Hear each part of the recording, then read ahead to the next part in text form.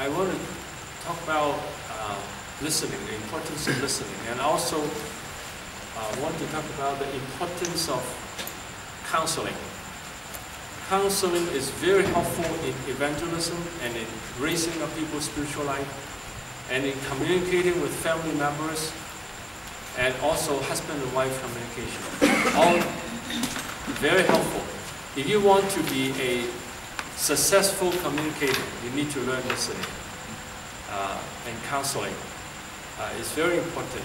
The difference between counseling and teaching or instruction is that counseling, you listen to the person and respond to what the person says, and respond to the feelings, to the needs, or the underlying problems behind the person.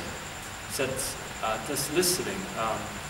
That you will listen to the person's when they say something, what is behind it. And this is something that needs a long time to learn. It takes a long time to learn. I was in a seminary and I took 2 counseling courses, but I did not learn it. It was later, in 1 year of chaplaincy training program, and then we were given a lot of practical training, and then response from the teacher. And then I realized I was not listening. I was just teaching. Why is teaching not so effective? Teaching is effective when the people are willing. But in order to open up the heart of a person, in order to help him solve his problems, to change a person's perspective, we need listening. We need to listen to the person and see the underlying problems and feelings, and then respond to it. But most people, they just hear someone say something and then they'll say, you should do this, you should pray to God, and then it will be solved. That there is a misconception. Just teaching them will change them. If they're willing to change, they would have changed already a long time ago. And also, some people also have this misconception that praying will solve all the problems. Now, perfect praying would solve the problems. With perfect praying, the person is changed by God in his daily life, then it can change all the problems. God will guide us to change all our problems. But for many people, they just they just pray, okay, pray for me, that my marriage problem will be solved. And then the pastor prayed for him and praying for God to change the marriage situation. It's not going to change because his behavior is not changing. His way of looking at his marriage is not changing. And all this needs to be changed in order for the marriage to change. And now, if I use this illustration, if this represents someone at a lower level, and this is the level you want him to be, you just tell him, pray more, obey God, love your wife. He won't do it. Yeah. Because if he has done it, if he has done it when he heard the word of God, he would have done it already. But he did not, because there are resistance inside. And we have to have listening to go inside a person, what is difficult for him? Why is it difficult for him to love? Why is it difficult for him to forgive his wife? And so when you guide him step by step to change. And that's counseling. It's also counseling makes people feel accepted, like evangelism. If you just tell them there is heaven and there is hell and there is God who loves you and help you, just hearing it, he doesn't feel our love. We need to listen to them and respond to the needs that they will feel the love of God more and our love more. So in listening, we listen to the content, the way of expression, how he talks, his emotions, his body language, his emphatic words and action of the counselee. And also, so the counselor would know the condition and the needs of the person without judging. It's very important not to judge, not to condemn, and not to be emotional. because of that. And concentrate in the listening and do not try to find a solution. It's just to discern, the listening, discern. Discern what is behind the person.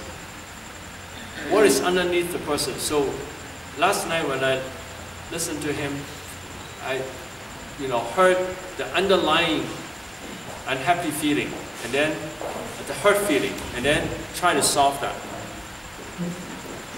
And then to accept the counselee's weakness, his sins and emotions and foolishness without criticizing.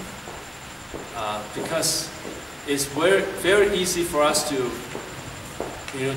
condemn the person, to criticize the person.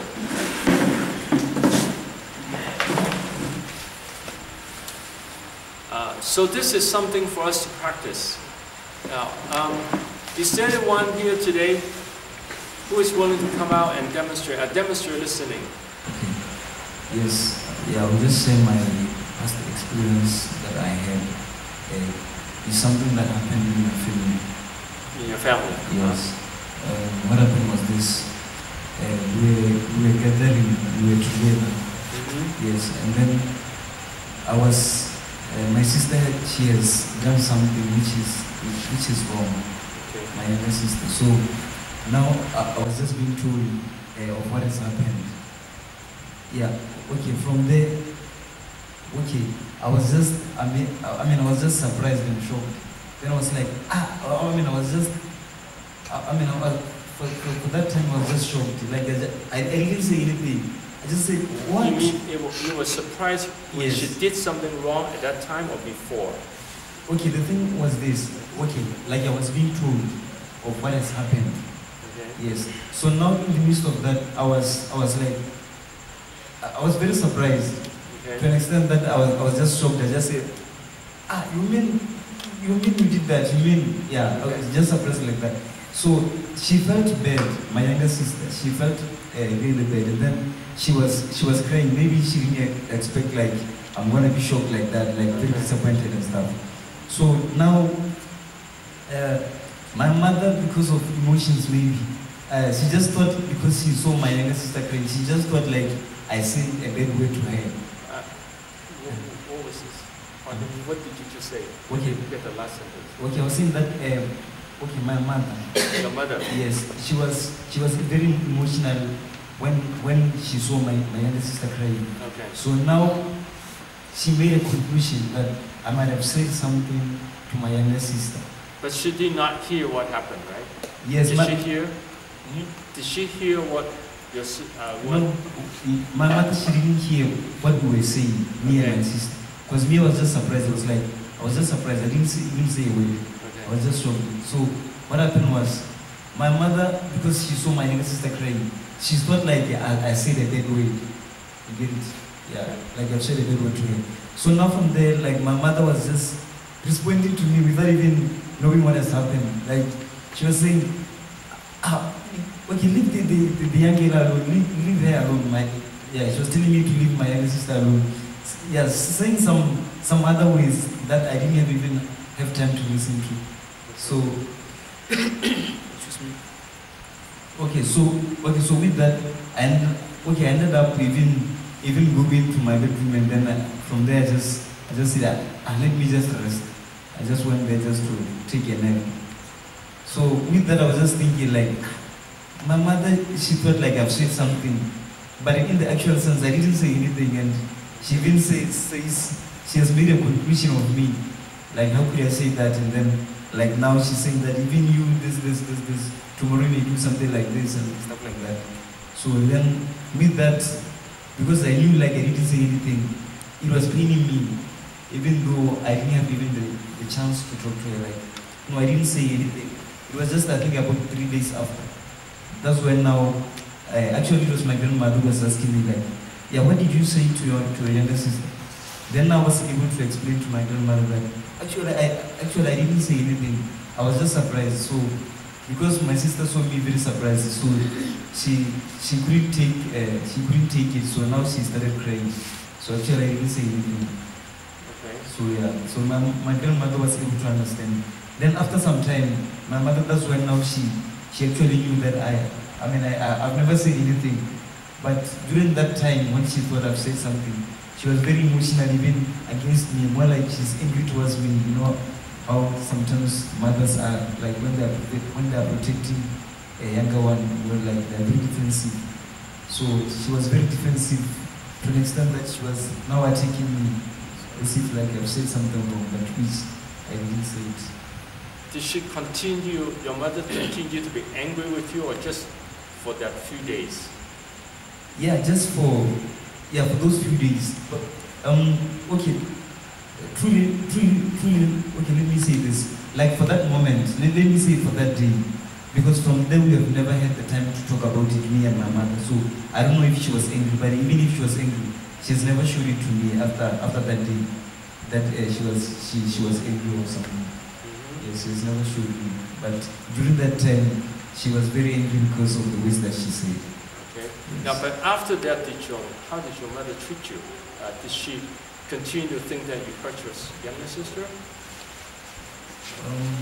Okay, well, I think before we talked about it, she thought like, I think she was hurt, I think so. But after we have talked about it, and then she knew that actually I didn't say anything. I think that's why now she was free. Okay. Yes. Now, okay, now, could you hear, let me ask you now, could you hear? He was angry. Now, angry. Can you be sure he was angry? Do you know for sure he was angry? Disappointed, yes. Disappointed. Can you be sure he was angry? Yeah, when you are accused falsely, what comes in your heart is anger first. Okay. Now, I'm asking this question. Do all people respond with anger? Now, did you respond with anger at that time? Okay, for me it was just pain. Okay. Now, there's a reason I ask this. Not everyone respond to misunderstanding with anger. People respond with different feelings. Can you describe some possible feeling when people are misunderstood? What could their responses be? Misunderstood. When you're misunderstood, normally it's pain. That's the first thing. Pain? Yes. It actually, now there are 5 main feelings. You can write this down, okay? Glad, sad, mad, afraid, ashamed. So this is easy to remember. Yeah, glad. G-L-A-D. Glad. You are accused wrongly. Glad. Glad means happy. No, you think about feelings. What's that 5 thinking? We respond to what? With gladness? The 5 feelings that humans have. Oh, okay. Glad, sad, mad, afraid, ashamed. The 5 feelings that humans have. So, now each of these are a category. Glad would include happiness, happy excitement, and then sad include sad depression, suppression, Mad would be anger, frustrated. Afraid, fear, and I guess it's fear. And then ashamed also would include guilt. Okay. Now I just talked about the 5 feelings that people have.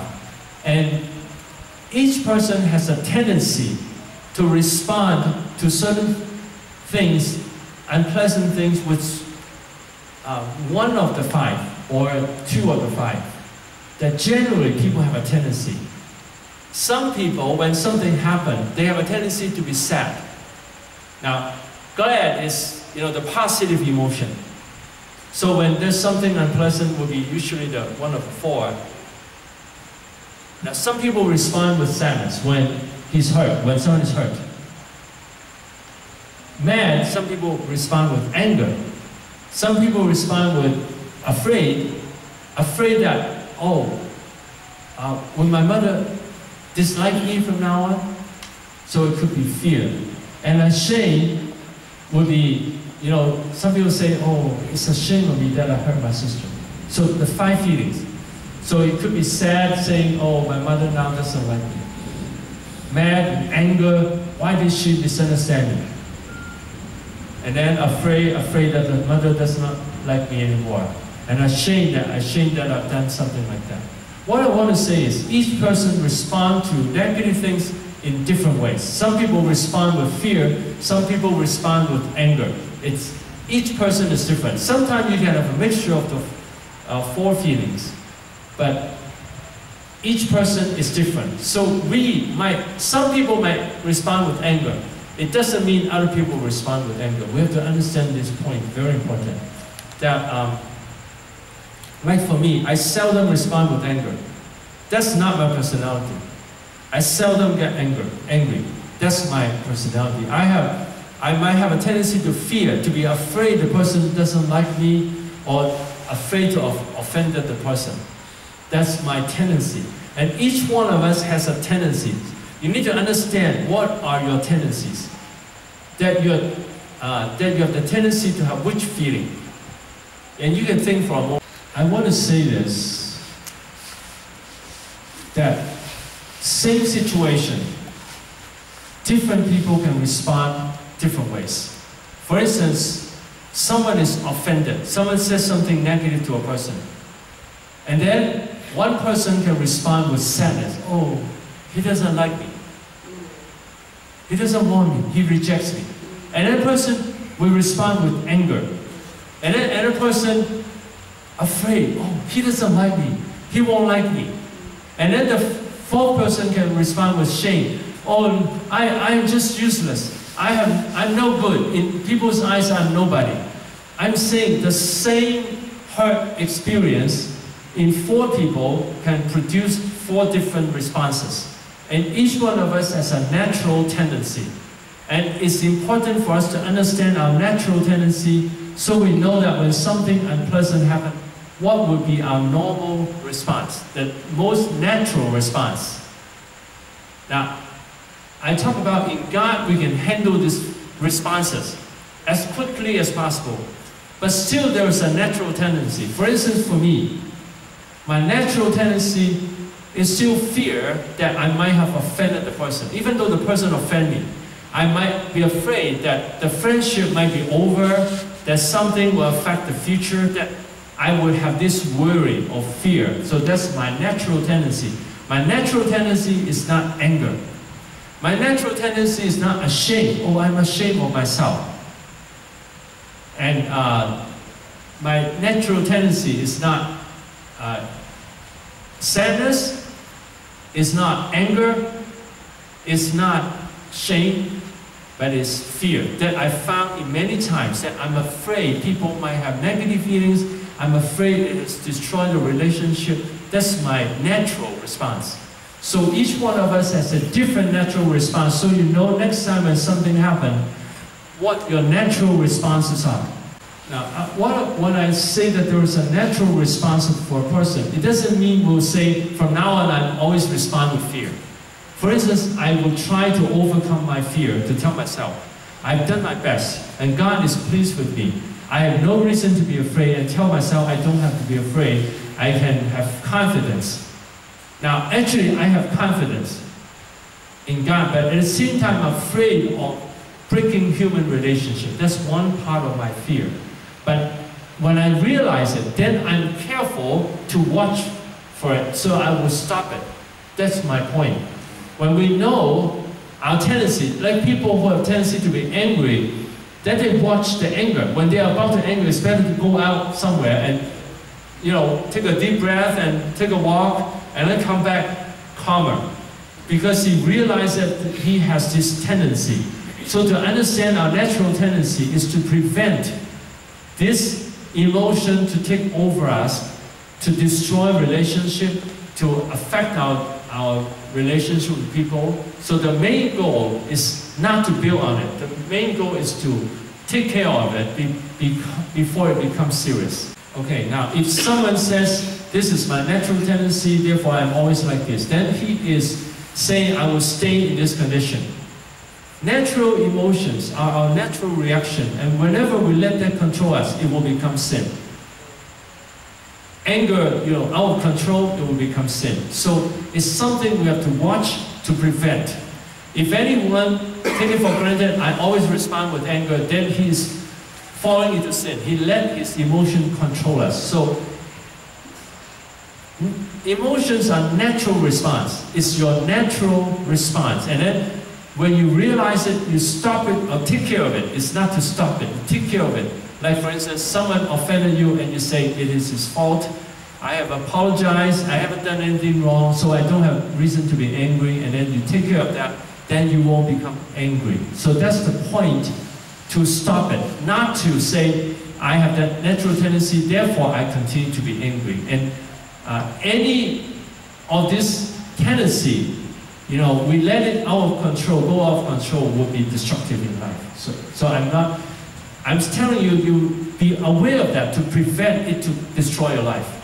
Prevent it from hurting you and other people around you. That's the main point. Suppression of feeling doesn't mean the person doesn't have feelings. It just, he doesn't realize he has the feelings. He has anger, he suppresses so he doesn't cry out, but inside him he's very angry.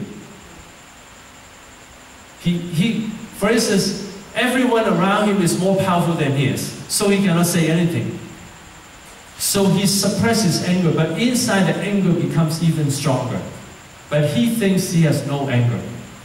So suppression could mean he suppressed it and it doesn't come out. It also means he didn't realize that he has this feeling. Now the question is how to heal, bring healing to suppression of feelings. Suppressed feeling would hurt the person, physically, emotionally, spiritually. Because suppressed feeling would cause the person to be unhappy inside, angry inside, sad inside. So inside is all the, all this untaken care of feelings. So it can hurt the person, and hurt the person spiritually, because he would have problem praying to God. He would have problem to be joyful and free. So when people suppress the feeling, it actually makes the person unhealthy and also distant. It's very hard to communicate with such a person. Now I want to distinguish two things. Like for me, you can see me laugh, but you don't see me angry that much. Because I can handle it so fast, you don't even detect my anger. Now, sometimes I might not be able to handle it right away. It might come out a little bit, and then immediately I will take care of it already. If someone offended me, immediately I say, okay, that is his fault. I don't have to be angry. I don't have to be affected by him. And then I say, it's okay, I can have compassion on the person and love the person and forgive the person, and then just let it go. Sometimes it can go so fast that I was not even hurt by the person. So my main goal to train people is not to be hurt by people. Now, but people with suppressed feeling, what I mean is they have anger. Now, for me, I handle it so that the anger just go away. I don't feel a need to be angry. But some people, they're very angry with the person, but they would, I cannot show the anger. I cannot speak to him with anger. And then they go home and they're angry with themselves and they keep blaming the person and keep being angry with the person. This is suppressed feeling. And after a while, when they don't handle it, they gradually lose their feelings. They don't feel anymore, but inside there is still this destructive feelings. They don't feel that anymore. I know people, they said that they could not cry anymore. So, and then they lose feelings, and people like this is very hard to experience the Holy Spirit because their feelings are blocked. They cannot go freely to come in front of God. It's very hard for them to accept the love of God. For people like that, it's very hard to have friendship with people and very hard to have friendship with God. So it has all kinds of bad results. How can that be healed?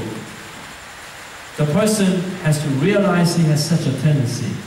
and to admit that as a problem, and ask God to forgive and help him, and then learn to respond and understand his feelings.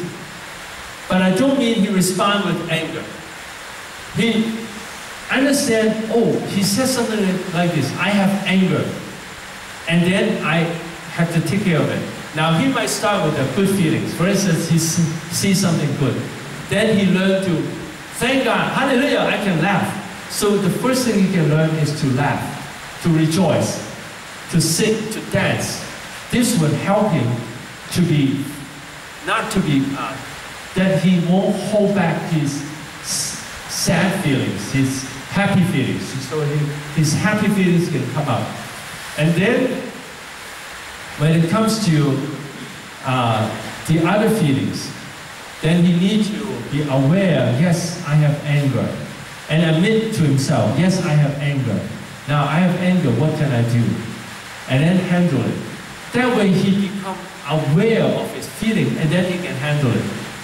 Now to be aware of our feeling is very helpful to handle the problem. Let me tell you one situation I have in my chaplaincy training. One time, one of our, we only have a small group of students, about 6 students, I forgot, about 6 or 7. And one of the students, one time, in one of our group time, he used foul language. He used foul language. And then in the one-to-one session with the teacher asked me, what was your feeling when he used foul language? And at that time, I just stopped. And then I'm trying to recall, what was my feeling at that time? And because I was trained, feeling is not saying he was wrong. That's not feeling, that's a thinking. I was trained to understand that is not, that I should not respond when he was wrong. But I responded and I said to the teacher, I said, I guess I was angry. And the teacher stood up, reached out to me, and shook my hand. Congratulations. You can understand, you can know your feeling. He said, most Chinese hold their feelings back, especially a pastor, hold their feelings back. They say, I have no feeling. The reason why is good to know my feeling. Then, from then on, if I'm angry or I'm happy about anything, I understand it, I know it, and then I can take care of it. I use another illustration. One time I was visiting a patient, and I was bored because the patient did not respond much. The patient, when she talked, was very soft, and I really had to pay attention to what she was saying. And what she was saying was, it's too hard to understand, and then she didn't say much. I had to keep asking her to help her to talk. And I felt boring, I felt bored. And then I realized I was bored with the sick patients. And then I said, even though it was not evangelism, one day when I stand in front of God, if I was bored when I visit the patients, it was still a sin. It was still a sin because I did not respect the person. So immediately I said, I want to change that. I want to learn to pay attention to the person. So I told myself, I want to pay attention to the person because I want to follow God. So I paid attention. From then on, when I noticed I was bored, I told myself, pay attention to the person. Respect the person. So when I realize my feelings, I can learn to change it, overcome it, and then I can become a better person. That is the reason to become aware of our feelings. Now we go back to the situation. Rachel 當你做嘅時候咧，你呢度咧翻返轉頭之前嗰個影片咧，你 cut 翻再連埋落去。Now, so at that point when your mother was angry with you, you felt misunderstood. Okay. What was the dominant feeling at that time? Okay, the dominant feeling was being falsely accused. Yeah, because it's not like she heard what you were saying. It's not like she misunderstood me somehow. Well, I think it can be a form of, I can say, yeah, she misjudged. Okay. She misjudged me. Okay. Yeah, falsely accusing. Because she didn't know what was happening. Then she made a conclusion of which she didn't know exactly what was happening. Okay. Yes. So you have thinking that she misjudged you. But what was your feeling? Okay, my feeling, I was very disappointed by the way which she spoke. Like I was hurt by the expression she gave towards me at that time. Yes, I was very hurt, yes, and disappointed. Yeah.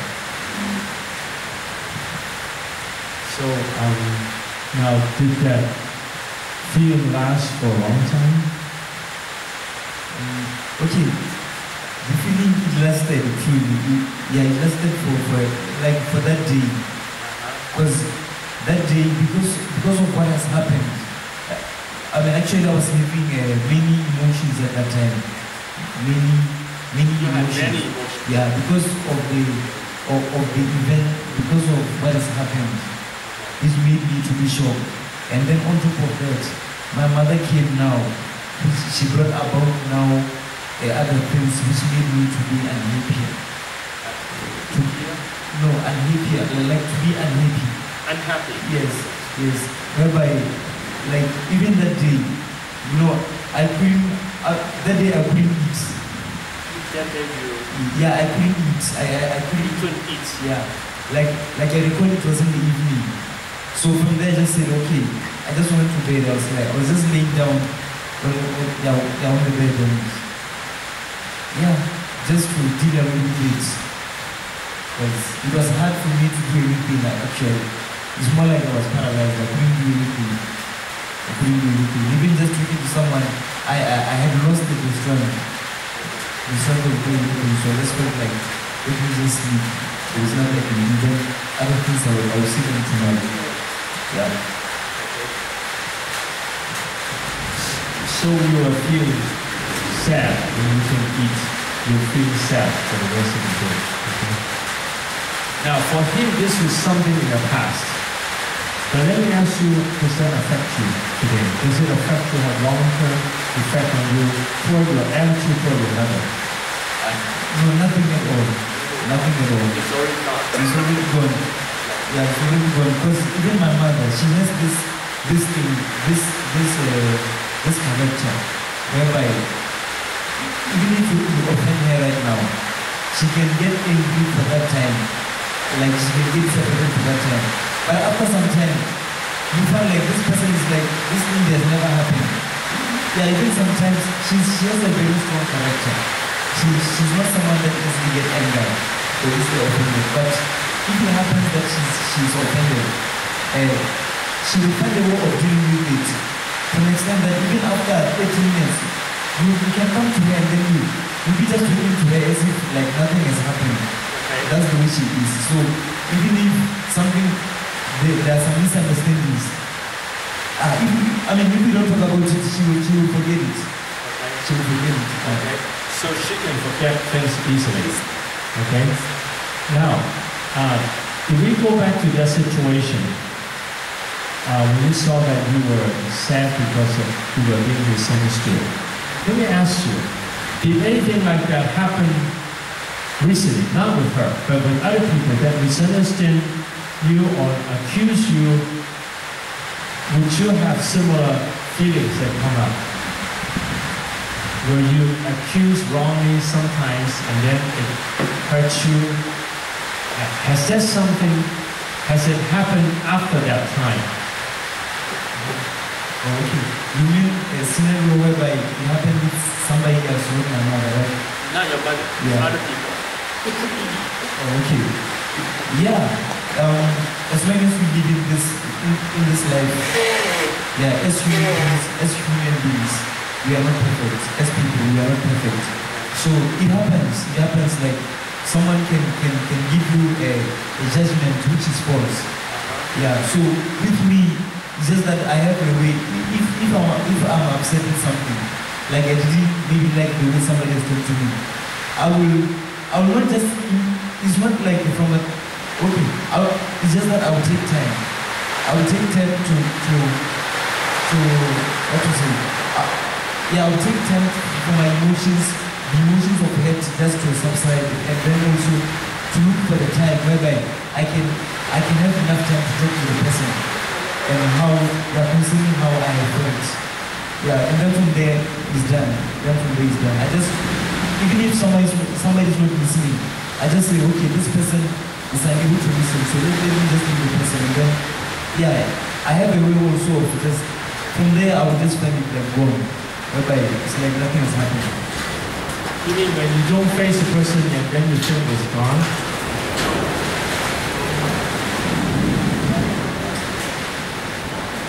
Okay, one thing that I'm saying is this, like when I'm hurt, like let's say a similar scenario has happened. Okay, now in this case, because he's not affected by the situation anymore, although there could be some underlying effect. So I asked him, so does it affect him recently? If anyone accused him wrongly, then we can talk about those recent things that is affecting him, and then to lead him to try to cope with the problem. So if someone talk about something distant and it's not affecting them, we still can apply that to recent events instead of affecting him. But at this point, because this is not affecting him, so we're not going to go through this counseling. Basically, I just want you to realize that.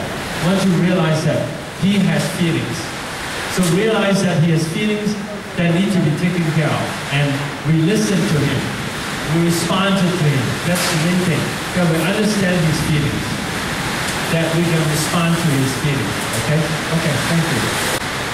So I'm going to pretend that this is a recent event, and then we want to counsel him to take care of this. Now, in this situation, what can I do was trying to understand, explore his feeling at that time, and then how he handled it. For instance, now in your case, you just sleep over it and then you forget about it. That's something good about you. But I also want to find out if you have hidden some of your feelings. Are some of your feelings hidden or not?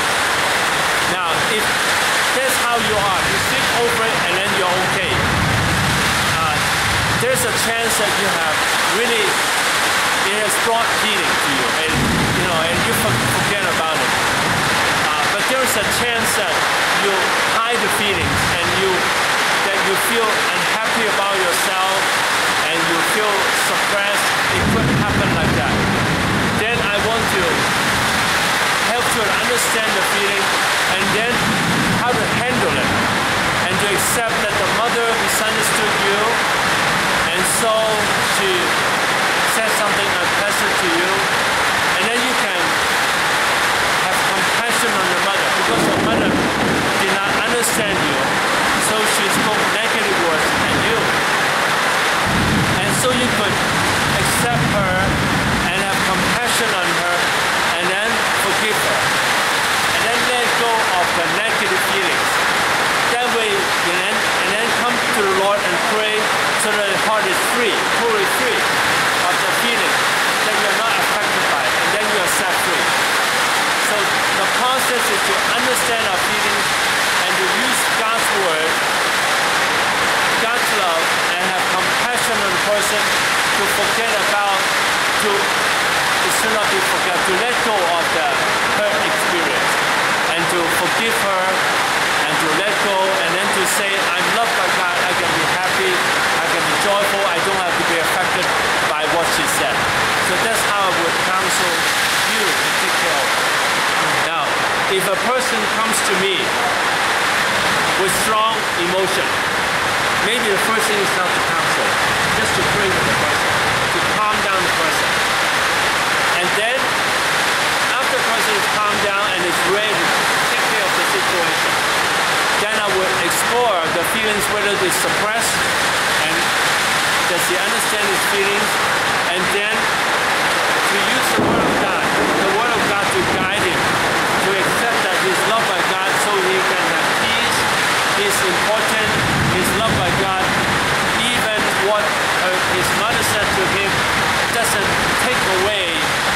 importance and his value. So he will believe, yes, I'm important, I'm loved by God, I'm precious, and at the same time can understand the mother has misunderstood him, and so has anger. And so he can accept his mother's anger and forgive his mother and bless and love his mother, accept his mother. That way his own feeling is taken care of, the feeling toward the mother is taken care of. So he won't be affected. So every feeling you need to go to accept and comfort him, pray with him, and then go into counseling to help him accept that he's precious, wanting to believe he's precious. What the mother said will not take away your value, your importance. And then you can accept your mother and forgive, and then let go and accept that she has said something that hurts you. So let go of that and forgive her and bless her and pray for her and let go of the situation. Yeah. So that's how we counsel. Yes. So that he will not be affected. If we can take care of all the situation in the past and take care of each one of this and not be affected by the past, then we won't have suppressed feeling. And then we can continue to have peace and joy and freedom and believe that we are precious. So that's the main goal of counseling, to help the person face the past hurts, to take care of it and to let go.